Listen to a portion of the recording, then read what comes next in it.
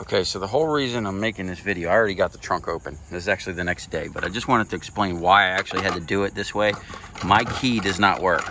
I got 3 keys with this car, actually 4 keys with this car, and none of them will work. So there's a problem with the lock, and when the battery goes dead, I can't get in the trunk to charge it. So here's what I did to fix that. Okay, so my jump box is dead. So what I'm going to try to do is do this with the battery charger. And what I'm going to do is I took this piece of aluminum and I kind of cut an angle and shaved it down.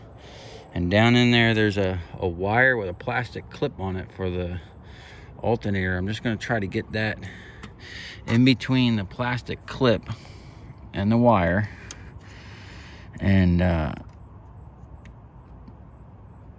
there we go.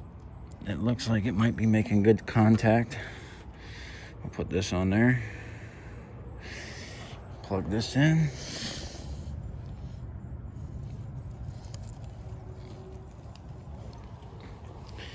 And see what we got here. It says it's charging. Let's see what happens.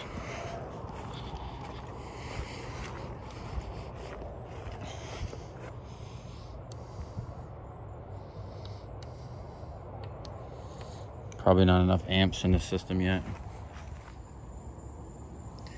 Okay, as you can see, my little aluminum stick here has done a great job. We got power to the back, and I did get the trunk popped open, and I stuck a rag there. What I'm gonna do is actually bring the charger back here now, put it directly on the battery, because it's still weak. It wouldn't, the automatic trunk wouldn't open, but it did click. So the battery was really dead.